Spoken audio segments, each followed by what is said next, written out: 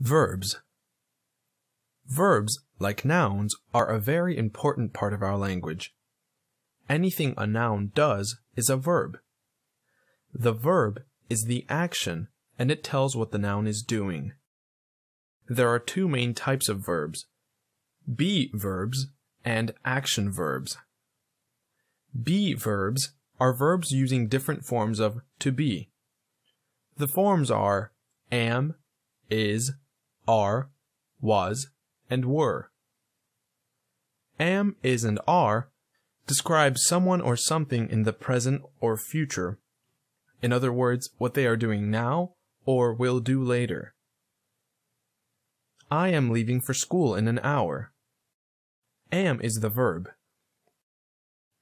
The snake is in the grass. Is the verb. Tomorrow, we are going on a field trip. Are is the verb. Am, is, and are all be verbs.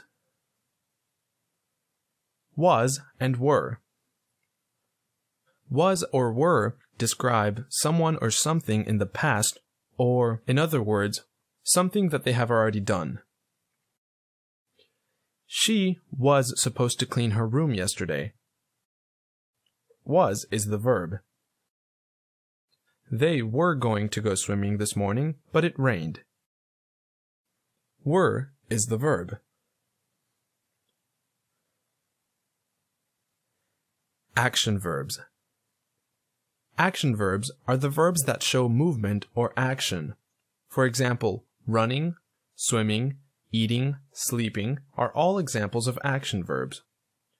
Think of things that you like to do, and they will be action verbs. Look at these three people. What action verbs are they doing? What is the boy doing?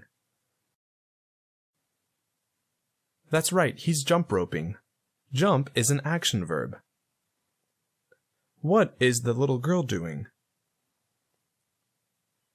That's right, she's reading. Read is an action verb. What is the other girl doing?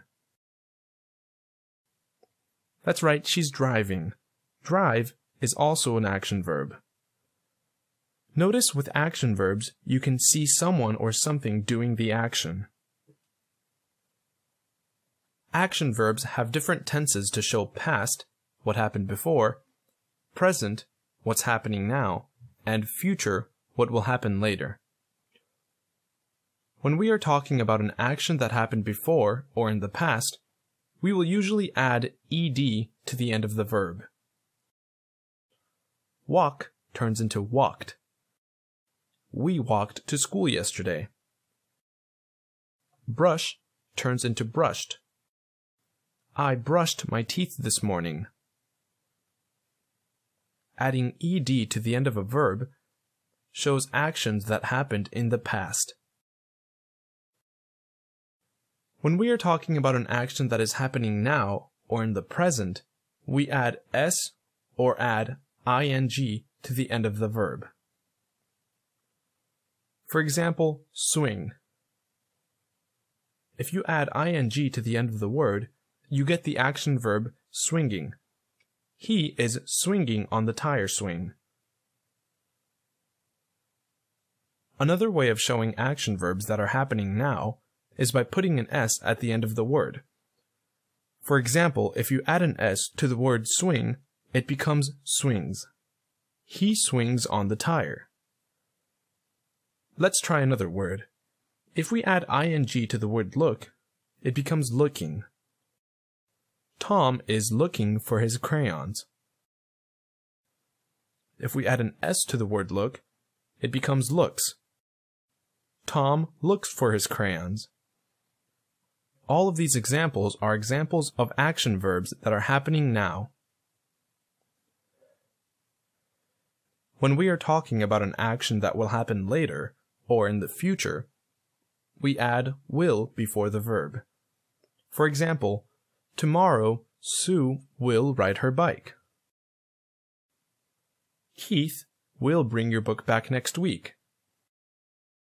and the band will walk in the parade in June. By adding the word will before the action verb, we show that the action will happen later in the future.